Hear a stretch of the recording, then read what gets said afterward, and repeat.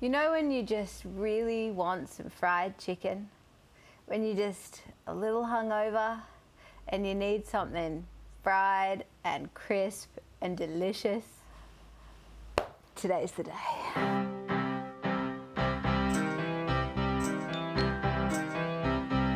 I want eggs and I want biscuits. Cook me something that's delicious. I've been waiting all morning for you, babe, to fix me something. Make some coffee or some dumplings. I don't care, I just want something. Could be sweet or maybe spicy. Make it quick for I get feisty. Always delicious. I'll do the dishes for Jerrie-Joy's kitchen party. We're gonna fry some chicken till it's very crisp. We're gonna spice it with heaps of paprika and cayenne. I'm gonna make a creamy daikon slaw, some kind of Swedish pickles, and then a skillet pantry apple pie, which we will talk through later.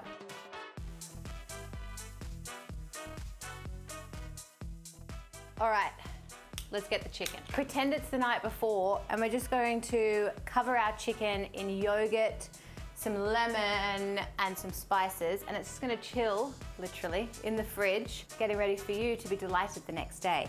Every time a recipe calls for buttermilk, I end up with like half a carton of buttermilk in the fridge, and I look at it and I'm like, one day I'll make pancakes with you, and I never do, and then I just throw it out. So you always have, well, I always have yogurt. Yogurt is a good alternative.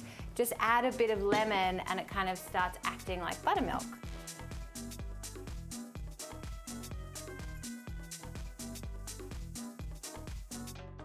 Make sure you coat that chicken really, really well. And then we're just gonna shove it in a Ziploc bag and chuck it in the fridge. The longer it sits, obviously, the more the flavor and the tenderness is gonna happen there with the chicky, but a couple of hours, 1 hour, half an hour.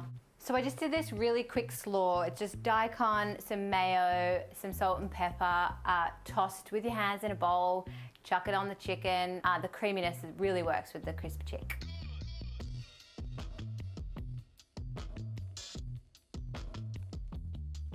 Okay, here I am going to tell you that you can fry at home, and it's not scary, I promise. Chicken that's been resting overnight into a big bowl, plain flour mixed with maybe some onion or garlic powder if you have it, if not salt, pepper, and I'm just going to put a bit more paprika in there. Crack an egg into the flour to just kind of create some good craggy bits on the chicken. Oh look, an egg. See those like craggy bits? That's what's going to give us some extra good crunch.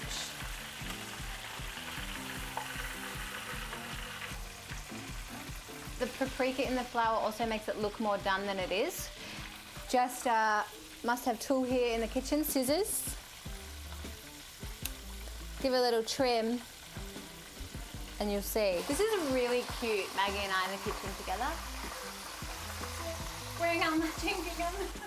She got the memo. It's a gingham themed day. Oh, thank you. Hot, hot, hot. Good. Hopefully they will be crisp. Crispy's not a word. Crisp is a word. What? Yeah. I learnt that. That's probably the only thing I learned from Pat Nurse.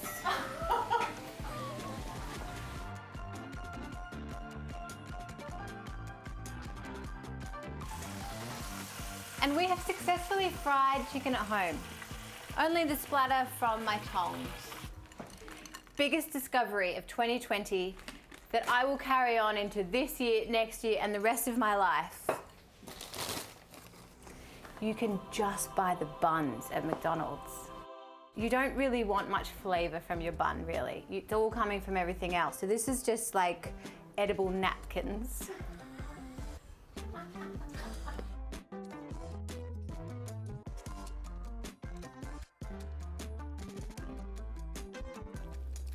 Did you get this? Is delicious. And have some beer. I'm gonna make a skillet pie once I've devoured this. And I'm getting my salty, my sweet, and all of my A's and B's and 1s and 3s.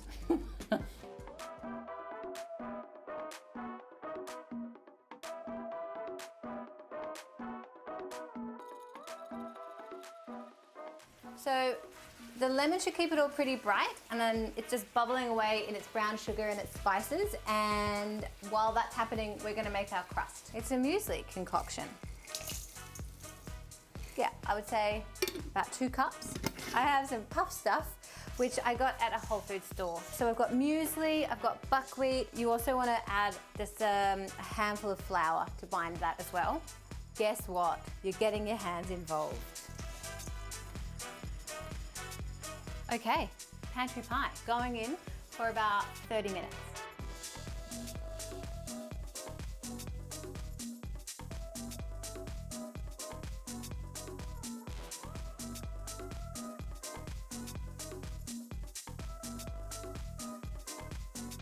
We've eaten our burgers, we've devoured our pie.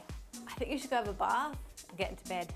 And I'll see you for another party another time.